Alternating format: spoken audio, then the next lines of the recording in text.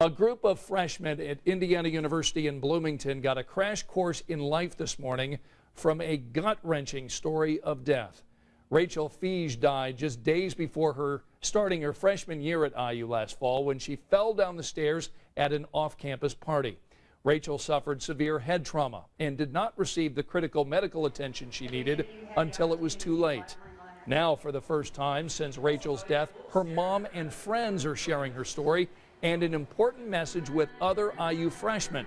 They're encouraging the students to make wise decisions and look out for one another. And this message is getting through. So for you, it was a game changer. Oh yeah, definitely.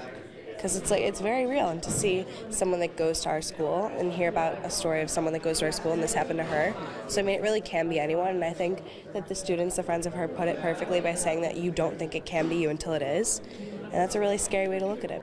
This problem is called Rachael's First Week. Rachael's mom launched it last spring at Zionsville High School, where Rachael graduated.